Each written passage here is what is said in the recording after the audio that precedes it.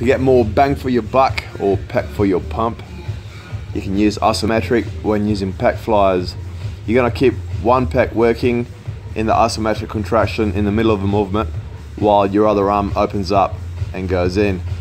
I can guarantee you 3 times the burn that you're used to, and yeah, there's a really good variation if you really want to get that pec stimulation.